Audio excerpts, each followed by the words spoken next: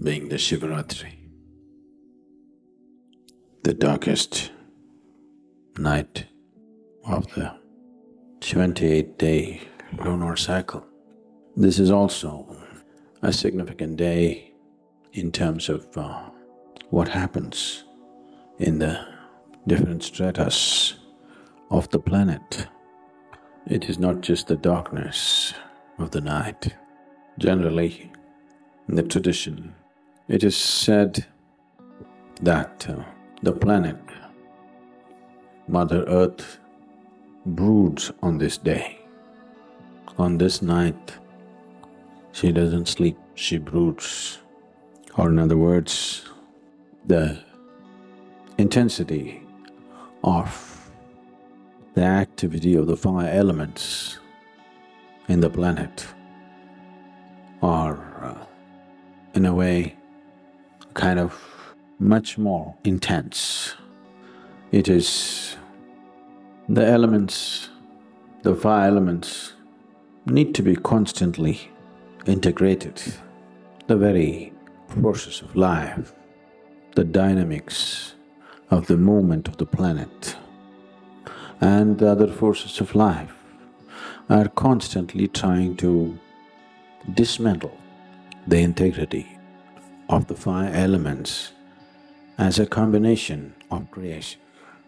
It is on this night that Mother Earth tries to integrate herself, get these five elements into a more integral activity, or it is kind of brought together in much more forceful way than other nights or other days.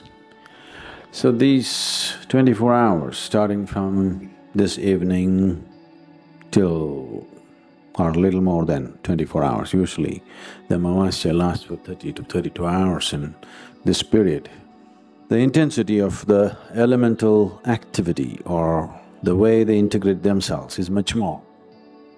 It has been noticed that if you germinate a seed in a certain controlled conditions on different days of the lunar month, on this day, the germination slows down for these 24 hours. The way the plant grows slows down because the elements are busy maintaining themselves. They do not contribute much to the growth of the plant because the soil, the whole planet, is trying to integrate itself on this day. This is a fantastic natural process that is happening on the planet, and this is also a fantastic opportunity for one who is aware to use this as a way to integrate his own system, to integrate the five elements in his own body. So is there some way to do it? Yes, there are specific methods with which we can do. Walk barefoot. Especially those of you who find your body is not integrated enough, constantly it's troubling you, such people should walk barefoot. It'll be nice if you can crawl, more contact, I mean. This is why you prostrate. What do you think is the purpose of taking a dip in the temple pond and going and prostrating inside, that everything in your body comes in touch? This is what Sashtang means, that the key points in your body must be in touch with the earth.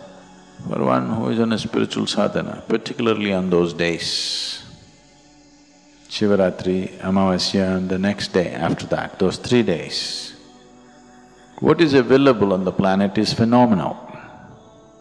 And it's also a reminder for you to intensify your sadhana on that day, not missing the opportunity of what is there. So on that day, walking barefoot, every day there is benefit, but on those days there is a particular kind of benefit, which is not only for physical health, but also for spiritual well-being, also for creating the necessary momentum in the system for an upward movement for those 3 days. It'll be good to do that. We will provide this substance to you, which is being called as Thai Mannu, which means the Mother Earth. This is a mixture of 5 different aspects. Nearly 50% is soil. There is some amount of green gram flour.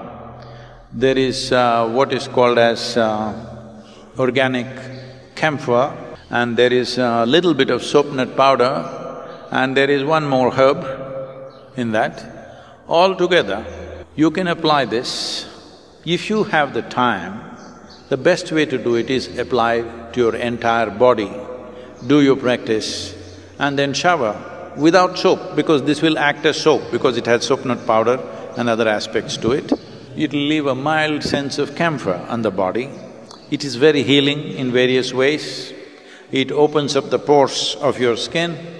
If you do this at least for 2 to 3 hours, do not apply any cream or oil or anything, because the body has to breathe. Breathing is not just through your nostrils. Every pore in the skin has to breathe. The more it breathes, the more it's connected to everything around you, and your energetic body will develop well if you allow the body to breathe. You must understand this, if you put any harsh chemical on the thing, by natural resistance, the pores will close. This is what is happening when you apply soap.